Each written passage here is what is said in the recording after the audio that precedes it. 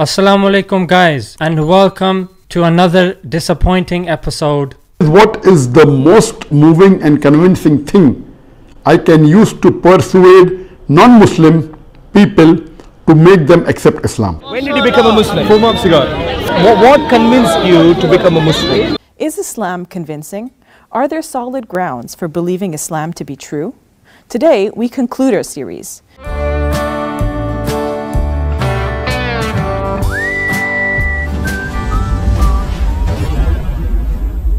A female monkey, she committed adultery. You believe it? Read this hadith with me. During the pre-Islamic period of ignorance, I saw a she-monkey surrounded by a number of monkeys. They were all stoning it because it had committed illegal sexual intercourse. And I too stoned it along with them. So this Abdul, he want to confirm that monkeys are Muslims and they are practicing Sharia law. The story is supposedly there's a female monkey. Her husband was sleeping over her arm under the tree, and then another monkey, he come from behind the tree. Hello, my name is Ali Dawa. And obviously he's good looking. Crook! Wallah, you're a crook.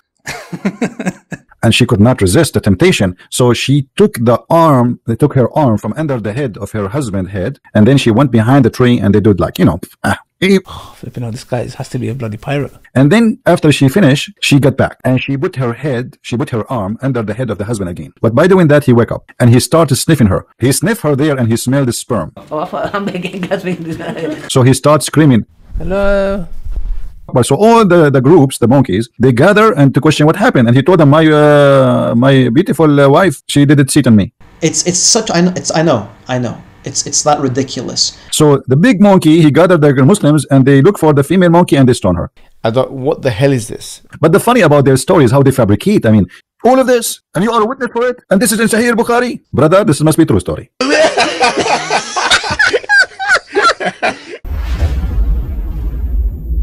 Several places in the Quran describe some Jews who were transformed into animals. Beliefs about human to animal transformation are of universal.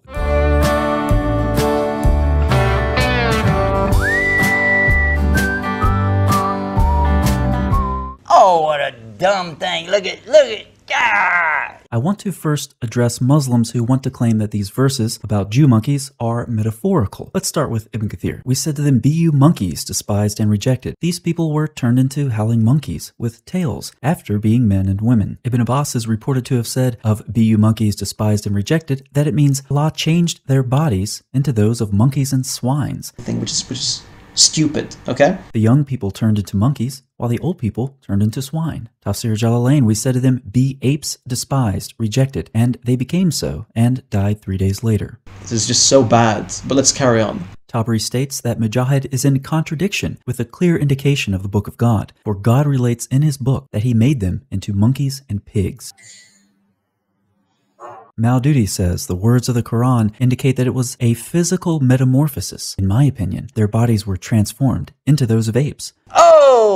Oh, how backward. Speaking of Muhammad, let's hear what he had to say. The Jews were apparently transformed into all kinds of animals. Some lizards were brought to Muhammad. He took a stick and counted its fingers. He then said a group from the children of Israel was transformed into an animal of the land. I'm asking you a question. Is this applied to you or not? Find out. Or in another narration, a lizard was presented to Muhammad, but he refused to eat it, saying, I do not know. Perhaps it is descended from one of the generations who were transformed. I find it very amusing. Muhammad said a group of Israelites were lost. Nobody knows what they did, but I do not see them except that they were cursed and changed into rats. Yeah, cold, absolute cold. We can still see questions on Muslim Q&A forums like this. Are the monkeys and pigs that exist nowadays humans who have been transformed? Is this applied to you or not? Find out. Now, there is seriousness in all of this stupidity. Unless you've been hiding in a very, very deep hole under a very, very big rock for a very, very long time, you know the Muslim world is absolutely full of anti-Semitism. I open the door, I find a cockroach on its back. Muslims, if you find yourselves bewildered by all of this craziness, you do have the choice to sail out of the sea of Islamic stupidity. I highly encourage you to do so. Anyway, let us see what the conversation between your prophet and between his donkey, and let us see what kind of a prophet we are talking about. This is the book of al-Bidayah wa nihaya, which means in English start and the end. The book of Ibn Kathir, the Imam of Ibn Kathir. This is a very well-known book. Wallahi, you guys just don't know. It's called Hadith al-Himar, or the story about the Himar, the donkey. Now the hadith saying the following. Let us read. आपकी अदाएं तो अदाएं हैं, मेरे नबी की तो बकरियों ऊंट घोड़ों के नाम भी लिखे पड़े। आपने दो खच्चरों पे सवारी की, तारीख ने हमें नाम दे दिए, एक का नाम दुलदुल, एक का नाम फिज़्ज़ा। दो गधों पे सवारी की, जी दो गधे पे सवारी की बात खत्म हो गई। नहीं मेरे हबीब ने की है, इनके नाम भी लिखवाए जाएं। एक का नाम था उफैर, एक का नाम था याफूर, और याफूर की अजब कहानी आपको सुनाता। Oh, I don't know what on earth you're talking about. Well, this is you can't ask me like. The prophet he used to have, he won from the Jewish when he attacked the Jewish. He won 4 male donkeys, 10 ounces of gold and silver, and a black donkey. You see, and the black donkey, and he is really kind of like with muscles, mukattal. जब खैबर की जंग हुई और माल गनीमत आया, तो जानवर भी आए, तो उसमें ये गधा भी था, तो ये आगे बढ़ गया, या रसूल अल्लाह, माल आप तकसीम कर रहे थे, घोड़े, ऊंट तकसीम हो रहे थे, गधे, खच्चर. Then the prophet he did talk to the donkey. فقال فكلم النبي الحمار. فكلمه الحمار. So the donkey, the prophet talked to the donkey, and the donkey did talk to the prophet. How a human being can do this? Now let us see what the conversation is about. तो ये आगे बढ़ गया, या रसूल अल्लाह, मैं अपनी नस्ल में आखिरी हूँ, आप नबियों में आखिरी, मेरे नस्ल पर नबियों ने सवारी, उनमें मैं आखिरी हूँ, आप नबियों में आखिरी हैं, आप मुझे अपनी सवारी के लिए कबूल फरमाएं. The prophet he said to the donkey, what is your name? Hello, my name is Ali Dawa. The donkey he said, my name. Hello, my name is Ali Dawa. Is a Yazid, the son of Shihab. The God Allah, أخرج الله من نسل جدي 60 حمارا. The God Allah, he made 60 donkeys like me. All of them, nobody did use them except prophets. So those special donkeys made for prophets. And he is the last donkey of his generation. Makes sense. The last donkey for the last prophet. And I was waiting for you. وقد كنت أتوقعك. I was waiting for you. I was expecting you, prophet, to come. तो आपने याफूर को अपने हिस्से में ले लिया. बारहा ऐसा हुआ, सीरत की किताबों में है कि आपको जरूरत पड़ी किसी को बुलाने की और मौके पे कोई खादिम मौजूद नहीं है, तो आप याफूर से कहते, याफूर अबू बकर को बुला के लाओ, Hello. उमर को बुला के लाओ, मिसाल दे रहा हूँ. Hello. तो याफूर दौड़ लगाते और जाकर अबू बकर के दरवाजे पर टक्कर मारता. जब वो सहाबी बाहर निकलते तो देखते आगे याफूर खड़ा, अच्छा अल्लाह के नबी ने बुलाया है.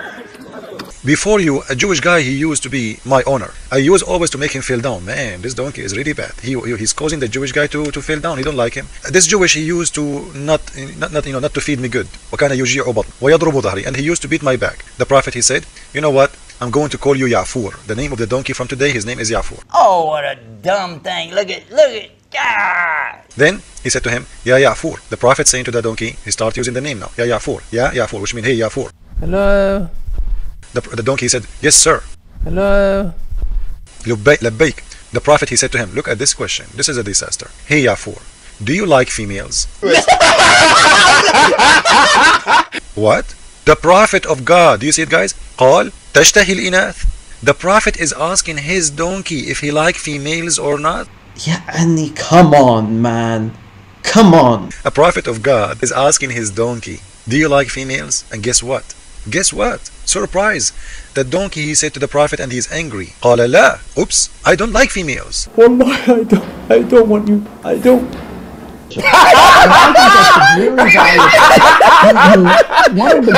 Bro, this is too funny, man. This is too funny. This donkey, he's a gay. What the hell is this? A'udhu billah. The donkey was telling him about the Jewish guy not feeding him, beating his back, and the prophet right away jumped to talk about females, about sex. Even this prophet, even when he talked to donkeys, he's talking about sex. It's because you're pusillanimous. Isn't it amazing? I think I find it very amusing. this is very amazing.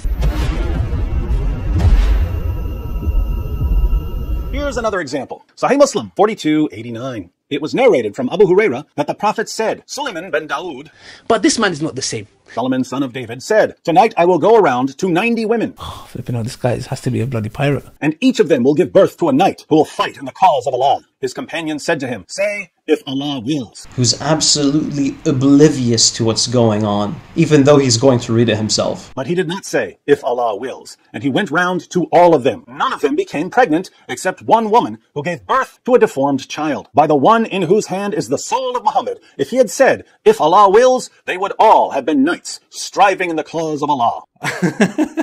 In this hadith about Solomon, Solomon believed that he was impregnating 90 women, which means that he was ejaculating in all of them. And since this is Muhammad telling the story, You're a liar. Repent. Repent. do we believe what Muhammad said about Solomon? Extremely stupid. Do we believe that Solomon actually completed the act of sexual intercourse with 90 women in a single night? These sorts of things make you question a lot of things. Let's assume that he started at 6 o'clock p.m. and that he kept having sex until 3 o'clock a.m. That would be 9 hours of sex. I was laughing to myself at how illogical and how stupid everything sounds. Since there were 90 women, Solomon would have needed to have sex with 10 women per hour. That's one woman every 6 minutes. Is this believable? Oh, flipping out, this guy has to be a bloody pirate. If you're a Muslim, your prophet is the one who made this claim about Solomon. So you have to believe that Solomon ejaculated into a different woman every 6 minutes for 9 hours straight. Otherwise, your prophet was a liar. Why am I the first person to tell you about this hadith? Why do your leaders hide these passages from you? Miracle of Allah. Praying tree facing Mecca. Not only this tree is praying, it's facing Mecca, brother. Humor of the Prophet's system is narrated. However, brother, maybe you do not know that the Prophet of Allah, he converted a tree to Islam in his time. That Islam is true, basically. How? This is what I have to deal with.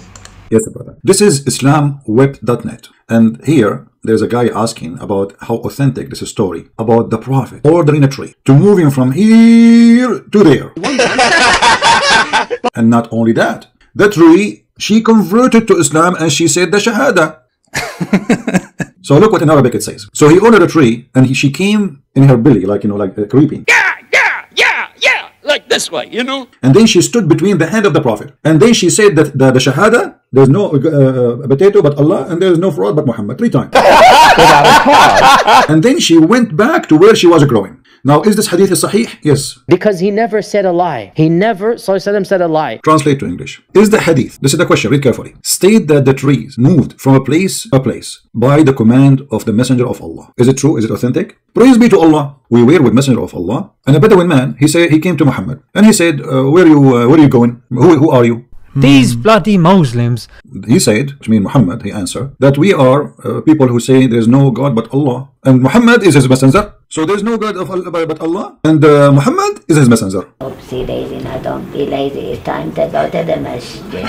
These bloody Muslims. The Bedouin, he said, and who witnessed to what you say? Muhammad, he said, answering this person, this tree witnessed to what I say. These sorts of things make you question a lot of things. So the Prophet, he called the tree from the other side of the valley. He called the tree, hey tree, come here. And the tree came. What the hell is this? And not only that, the tree, she said that she witnessed that there's no God but Allah and Muhammad is the Prophet. The tree, she said Shahada. What the hell is this? Even in the Google translation it says that this is Sahih. And here you notice that Islam is totally a fraud. Because this is pretty much scientifically proven. Not because it doesn't make sense. God can make miracles. But the Quran never mentions such a thing. So why it is in the Hadith, not in the Quran? Give me the answer, please. Why the miracles of all prophets before Muhammad are in the Quran, but then we find miracles of Muhammad only in the Hadith? Allah have time to tell us about Sulaiman, this laughing at the end she said to Sulaiman, and all flying carpet. Hold on. But Allah, He will not mention to us the miracle, amazing miracle of a tree saying Shahada. The tree converted to Islam. I had to go to these books and really understand, how does my mind work? Why am I thinking like this? I had to reprogram. These sorts of things make you question a lot of things. Which means the tree, she took off herself from the ground. She would draw her roots. I mean, guys, just imagine the story here. That's embarrassing. The Quran says that Allah gave Muhammad no miracles. That we refrain from sending signs. Allah, what Allah saying? He refrained. What refrain mean? He did not send any signs to Muhammad. Now wait a minute. Ladies and gentlemen. And he is telling us why. From sending sign only because of man of former generation treated them as false. But people don't believe it anyway. So Allah, He have a struck. I will not give you no more miracle because each time I send you miracle, you don't believe it. So how Muhammad, he did this miracle? If the Quran says that his God refrained. Contradiction. It's a contradiction. Now the story of Moses in the Quran is one of the unique stories Muhammad he came with. According to chapter 33 verse number 69, a bunch of Jews accused Moses that he have inflammation in his testicles. Wait a minute. And for sure, according to the story, that accusation was a false accusation, and the testicles of Moses are very beautiful. Oh my God. So Allah, He decided to prove that Moses, he have no such inflammation. So Allah, what he did, he have a plan. Now I'm going to go and read the whole story from the hadith, because that hadith is more coming with more details from the mouth of Muhammad himself. Because he never said a lie. He never, ﷺ, said a lie. The Quran say, يا أيها الذين آمنوا لا تكونوا كالذين آذوا موسى فبرأه الله مما قالوا وكان عند الله وجيها. Don't be the same as those who hurt Moses. So Allah, he declared him to be free from what they accuse him of. Now what they accuse him of? Suffering from PCMOS, post-colonial master's order syndrome, which I diagnosed a week ago with a few ex-Muslims as well. This is Sahih al-Bukhari, book number 55, hadith number 616. Moses was a very shy person. He used to cover himself and he have extensive shyness. It's because you're pusillanimous. One of the children of Israel, he spread rumors about Moses. You are a crook. That Moses, he covered himself, his body, in a way because he have defect in his skin, either leprosy or harina. Allah wished to clear Moses from their accusation. So Allah, he have a plan. Oh, you know, that's so tacky. Please sit down and listen carefully. Close your eyes and imagine what's happening.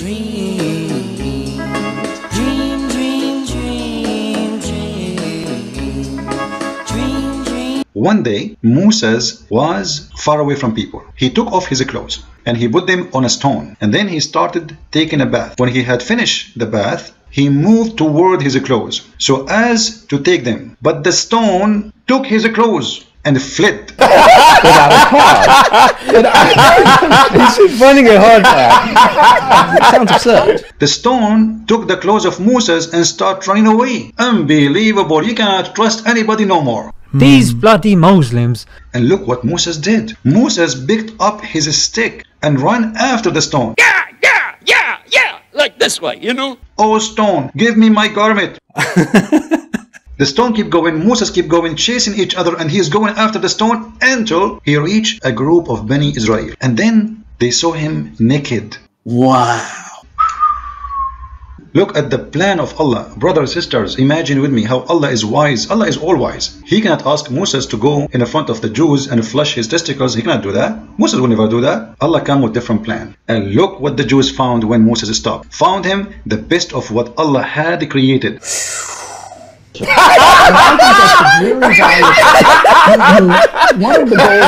this is too funny, man. This is too funny. What is the best of Allah had created? Remember, the accusation about what? The accusation is about his testicles. All the Jews are looking and like this. Wow. Wow. Look at these testicles. Allahu Akbar. Takbir. Allah cleared him from what they had accused him of. You see the amazing intelligence plan of Allah? Like this is, come on. Who can do such a plan except Allah? Any God in the world, he come with such a plan? No way. That's impossible. What the hell is this? A'udhu billah. Non-bleeding boys, servants, wives, people from hell to make more virgins in Islamic paradise. Over 150,000 women for one man. Wow. This is the life. Keeping Muslims in Islam. Allah comes and then gives virgins, and then Muhammad comes and then gives virgins and virgins.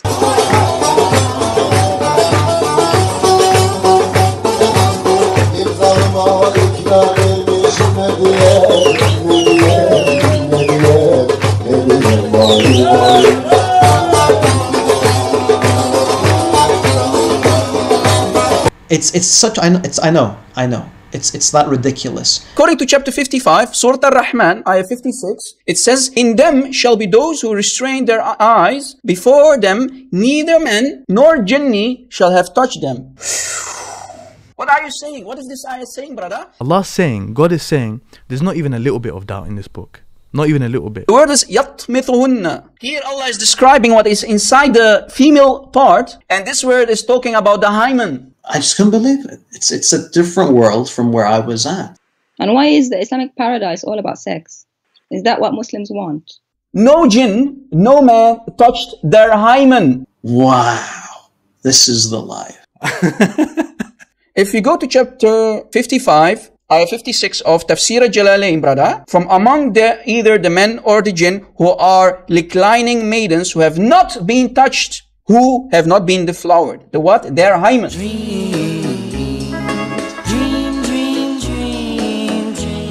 Wow. This is the life. And this guy is genuinely stupid. And these maidens, so these are females, are either huris or women of this world who will have been created anew by any man or jinn before them. So do you see? Every time you deflower them, according to the tafsir, you will get new recycled huri. I'm going to be here forever. So Islam is nothing but a man-made religion made for the males only. Excuse me, Islam to me is the most feminist religion. But that is not a reality. That is a pure life. And they will be busy deflowering hymens of female huris. Islam is the only thing that offers proof for everything it says. But that is not a reality. That is a pure life. After today's teaching, you're going to be convinced, and inshallah you will say the shahada, brother. MashaAllah. Thank you very much for being here. May the Lord bless you, and I will see you soon again. Christ is Lord. Islam is nothing but a fraud.